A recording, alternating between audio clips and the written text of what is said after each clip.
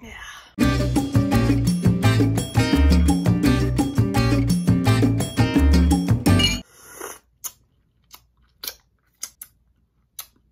Okay. So I know that canned wine is more of like a summertime thing, but I found these at the winery and the guy told me that this was really, really quality canned wine. So I thought I'd give it a shot. Also the can. So this is the Nomadica red wine blend. It says on the back, craft wines from around the world, sommelier created, designed by artists, run by women.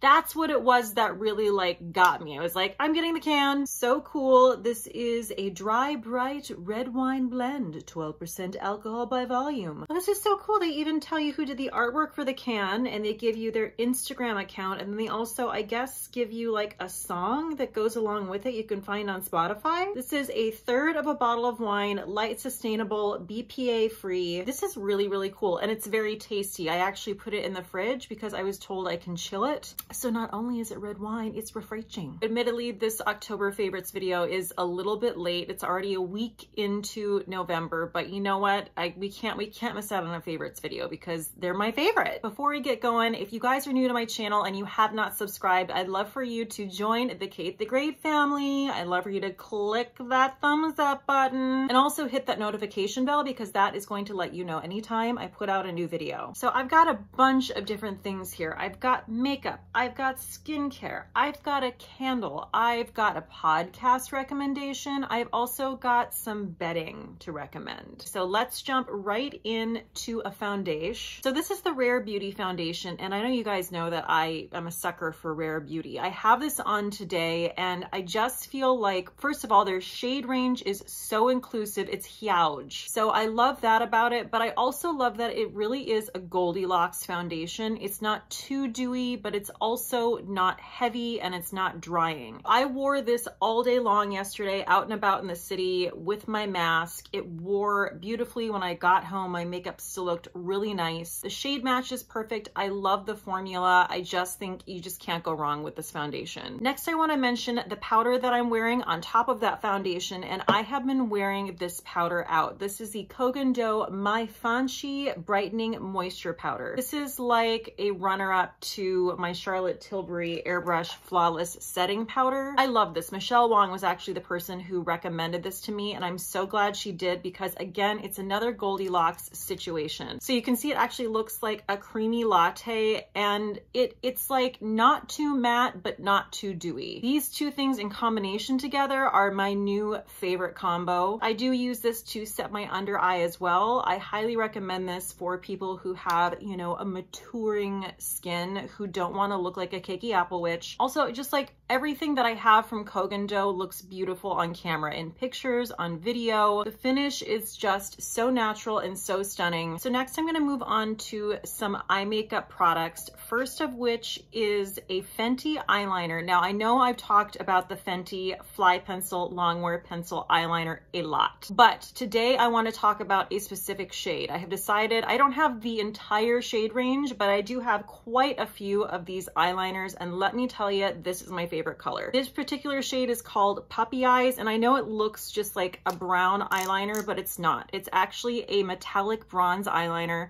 I'm wearing it in my waterline, well, I'm wearing it on my upper lash line and my waterline today. The reason why this wins out for me is, one, I just think it's such a flattering shade. It's not harsh. It's easy to, you know, look hard when you put like a black eyeliner in your waterline. It just has a little bit of shimmer to it. It's not sparkle. It's just nice and subtle. It just lends that little bit of smokiness to your eyes without trying too hard. And this goes into my waterline better than any of the other shades that I have. I don't know if it's because it's the metallic finish, whereas some of the other ones are matte, but this is just so buttery and smooth, and it just transfers perfectly into my waterline. This is what it looks like. You can see it's not a proper brown. It is like a nice bronzy metallic brown. Anyway, I highly suggest this. It's nice because it's a little bit different than just like a plain black or a plain brown, and I just love how it goes on. So the next thing I want to talk about is a mascara, and I feel like I have a mascara in every single damn favorites video I do now, but I really have found some fantastic mascaras, but I'm very very excited about this because it's drugstore. I don't even know what made me pick this up. I was at CDS, I was doing a live stream that night, and I was like, I just want to try something new. Let me just grab something and go. And I picked up the Milani highly rated mascara. Apparently this is a favorite of Hannah Louise Poston's as well. I can definitely see why. I have it on my lashes today, and it is it's just so soft and sexy. You can go in again and again. You can layer and layer, which you guys know I love to do. I love to do about like 17 coats, and you're not going to get spider lashes, and you're not going to get into clumpville territory with it either. I am just so impressed with this. This is the one, and it really gives you these really light, fluffy, sexy lashes. I've honestly reached for it more than some of my other higher end mascaras as of late. So if that tells you anything, this is a run, do not walk situation. Moving on to a lip gloss that I have been loving. I got this in my Sephora VIB haul. This is the Bite Beauty Yay Sayer Plumping Lip Gloss. I got 2 shades of this. The shade I'm wearing right now is called Cider Donut, which also like basically bought it because of what it's called. Also, look at how beautiful this shade is. So that's Cider Donut, and then I also got Guava Puff, which is just like the perfect, just proper light, juicy pink lip gloss. I don't know if you can actually see this, but there are little bitty shimmers in here. I love that in a lip gloss. I love a little bit of shimmer. Well, I love a lot of shimmer too, but I like at least a little bit because it really does reflect that light even better and make your lips look shinier and juicier. So this is an interesting applicator too. You have to click it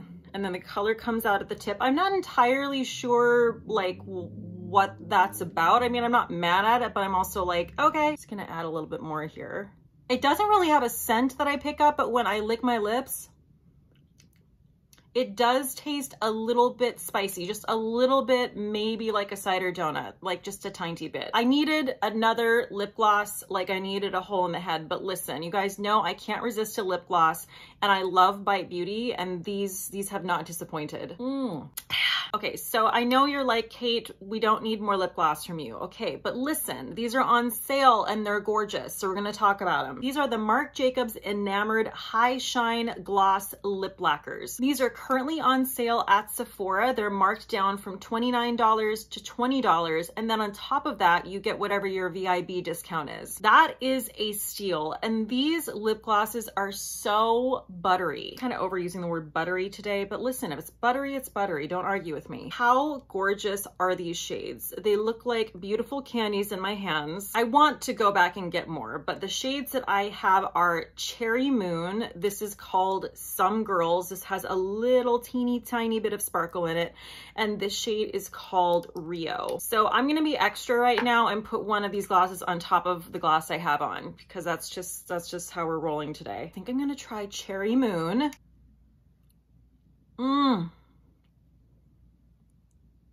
Okay, that is so beautiful and pigmented. Okay, I'm obsessed with this. Other thing about these is they do have a very minor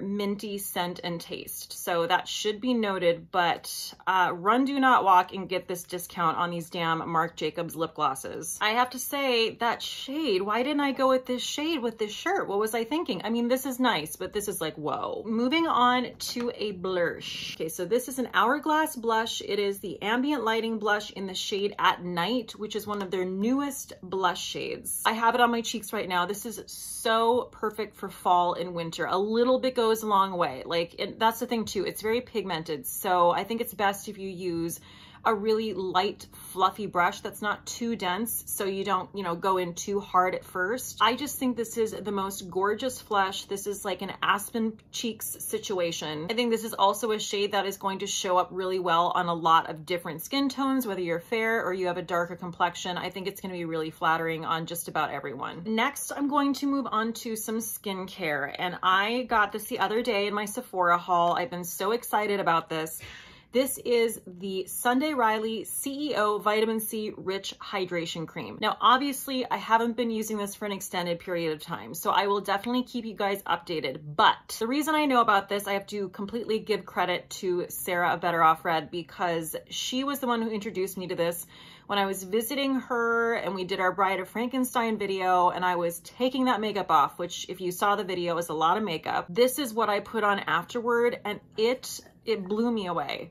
I love the smell of it. It's obviously it's a citrus scent. It's a very subtle citrus scent, and it is infused with 5% vitamin C. It is a moisturizer that is deeply hydrating without being greasy to visibly brighten dull skin, fight the signs of dehydration and damage, and provide advanced antioxidant support. I love how this feels. I feel like I have a lot of moisturizers. I love them all for different reasons, but I feel like the theme of this entire video is it's just right. It's Goldilocks, because a lot of my moisturizers are like super duper thick, or they're just not hydrating enough. They're like a daily moisturizer. This is very hydrating. It is rich. That's no lie. But when I put it on, I don't feel like it's too much. And I honestly, when I run my fingers along my face, because sometimes I like to do that, it is so smooth. Like my skin feels like glass. I also love the fact that you're getting 2-in-1. It's a 2-in-1 situation. You're getting vitamin C and hydration. And I do feel like, I know a lot of people talk about how you shouldn't be using like retinol and a vitamin C serum at the same time. But here's the deal. This in combination with my Drunk Elephant retinol cream, it's perfect. They're both so hydrating. I don't have any irritation, and I feel like I'm taking care of everything I need to take care of. It comes with this little handy dandy spatula, although I do have to say the only company I've found that has the spatula situation figured out is Pharmacy, because they have a magnetic top to their products and then the spatula is magnetic, so you never lose it. But like, what am I supposed to do with this? I just like awkwardly set it on top of it, but okay, like that's gonna fall. All right, figure it out,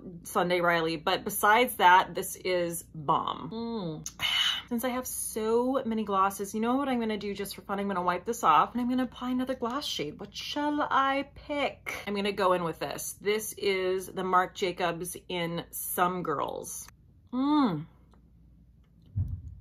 that's the thing about this gloss too. It feels hydrating. Like I almost feel like I don't need a lip balm before I put this on. Kind of serves as both.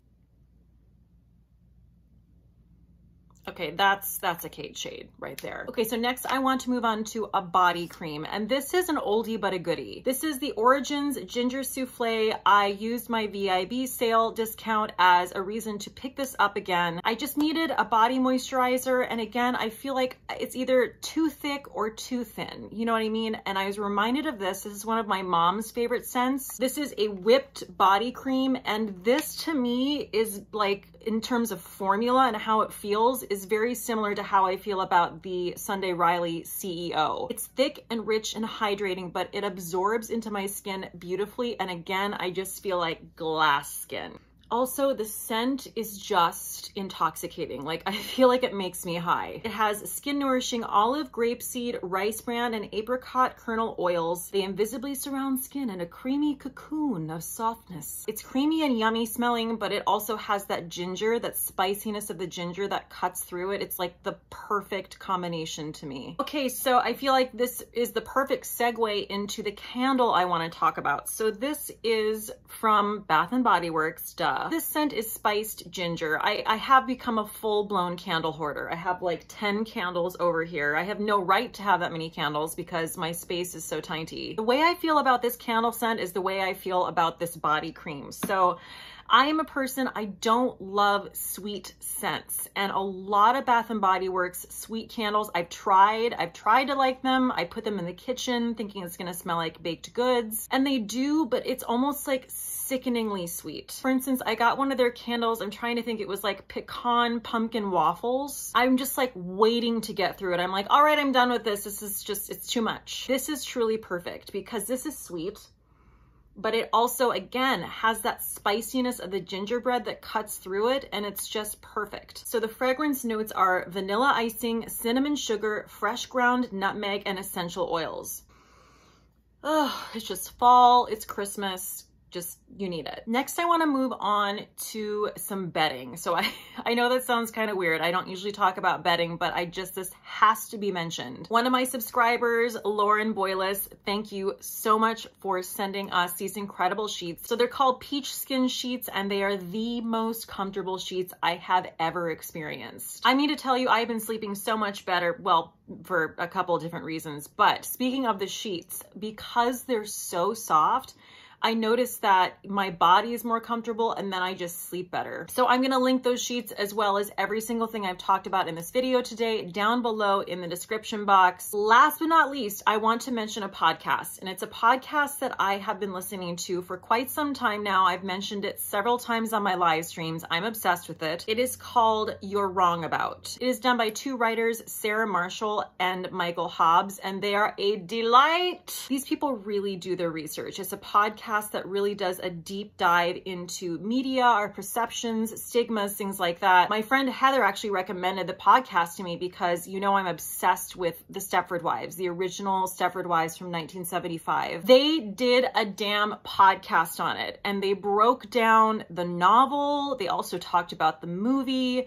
They talked about feminism, and like they broke so many things down, and I learned so much from that podcast. It sent me on a rampage of listening to the rest of their episodes. I highly recommend this podcast. They are not only well informed, but they're funny. They have a great sense of humor. They have a really great connection. If I'm being honest, it's really hard for me to find a podcast that I really connect to, that I want to like listen to every single week, that I like the dynamic of the people who are talking. So I can honestly say I have listened to so many episodes now. I cannot recommend this enough. Okay guys, so that wraps up my October favorites. Thank you guys so much for joining me. If you guys haven't checked out my happy hour live streams, you definitely should. They are not your average live stream. It's become such a fantastic community of people. We just get together, have fun, drink, snack, do makeup, talk about skincare, all that good stuff. So please join us tomorrow at 7 Eastern Standard Time. And cheers till next time.